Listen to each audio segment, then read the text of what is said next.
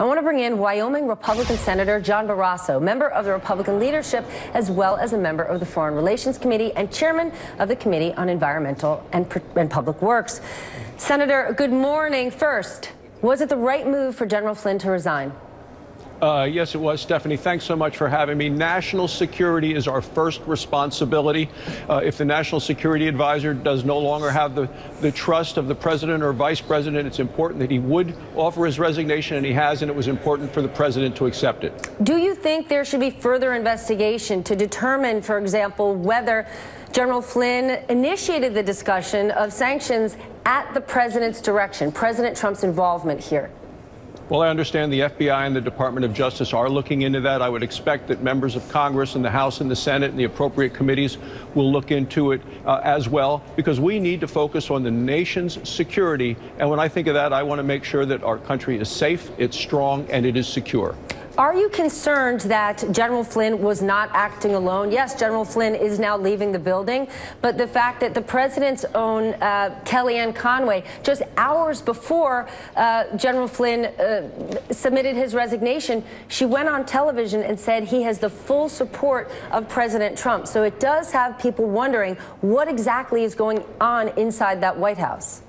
Well, again, I wasn't privy to those discussions or those conversations, but I will tell you, when it comes to Russia, I don't trust Vladimir Putin at all. He does not have our interest at heart. His values are very different than ours, and there are a lot of reasons to not trust Vladimir Putin, whether it's Crimea, Ukraine, the involvement in the U.S. elections, the cyber attacks, his relationship with Iran. I think we have to be very, very cautious in dealing with Vladimir Putin. He cannot be trusted. I realize you have to walk a fine line, but does it give you pause that that sentiment you have just shared about Vladimir Putin has not been echoed by President Trump? And time and again, he's been offered opportunity to speak about Vladimir Putin, and we really haven't heard anything except that he's a strong leader. And in fact, President Trump has called him smart. Well, all I can do is speak for myself, and I have very strong feelings about what's happened, to the point that I signed a letter to Donald Trump before he was inaugurated president, asking to supply the Ukrainians with lethal weapons that they could use against Russia. So on this, I'm very solid, secure, and I just need to make sure that the country is safe and secure and strong. We haven't heard much about that full-scale investigation into the Russian hack. Earlier this morning, Tom Friedman of the New York Times said the Russian hacking that took place during the election was on the scale of a Pearl Harbor, a 9/11. Would you agree with that? Because there has been so much noise in the last few weeks, it almost seems like that investigation into the election hacking has been sidelined. Well, I think that overstates it, but I think President Obama's response was too little, too late. You know, I think you have to have decisive action against true threats, which is what happened with the hacking situation. We did not have a timely response. We did not have a forceful response. You know, it was a reply by the president, but I think you need a forceful, decisive response to deter additional action in the future. We haven't had that. I am supportive of sanctions. I would like to go further. If you really want to deter actions, you know, what you do, you have some capacity, and we have incredible capacity in the United States. You have to have a commitment to use that capacity, and you have to communicate that commitment. And I think Donald Trump is going to communicate our commitment and capacity to stand up around the world. But is it too little, too late? Maybe it was too little on the part of President Obama, but is it too late? Is it too late for a full-scale investigation into that hacking? Because we really haven't heard President Trump call for that.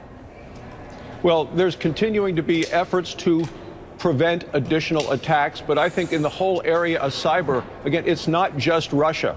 We see this around the world, the cyber attacks that are coming at the United States. It's China, it's North Korea, who have been very aggressive with cyber, as well as what they're doing with their nuclear testing. The world continues to be a very dangerous place. National security needs to be our #1 concern. It's important that we get a new national security advisor. The three names that you just had on the show, each of them would do an exceptionally good job, and I think provide additional confidence in the American people that are secure, that we will be safe and secure. Another danger that we face that we can't see, like cybersecurity, is dangers around the world in terms of our environment and climate change.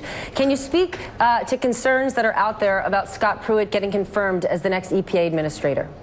Yeah, I think Scott Pruitt is an excellent choice to be the administrator of the Environmental Protection agency. He's had thorough vetting in the committee, answered over 1,000 questions. His vote will be this week. He is somebody who is Attorney General in Oklahoma, fought to protect the environment, fought to strengthen the economy, as well as stood up for states' rights. The EPA really has lost its way over the last 8 years, caused and been involved and responsible for some of the greatest environmental disasters that we've had in this country. It's time to modernize, update, strengthen, and improve the EPA and eliminate so many of the regulations that the last administration in its regulatory rampage has put forth that has hurt our economy, hurt our ability to use American energy.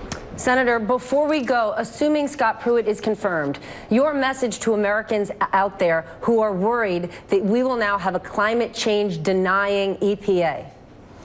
Well, that's not what he testified to in the Senate. He testified that he did believe that climate change is real. He believes we can have a healthy, strong economy at the same time, protect our environment so that we have clean air, clean water, clean land. That's what the American people want. It's not one or the other. We can have both. Before you can have a job, you've got to have a clean planet. Thank you so much for joining me this morning, Senator. I appreciate your time. Thanks, Stephanie.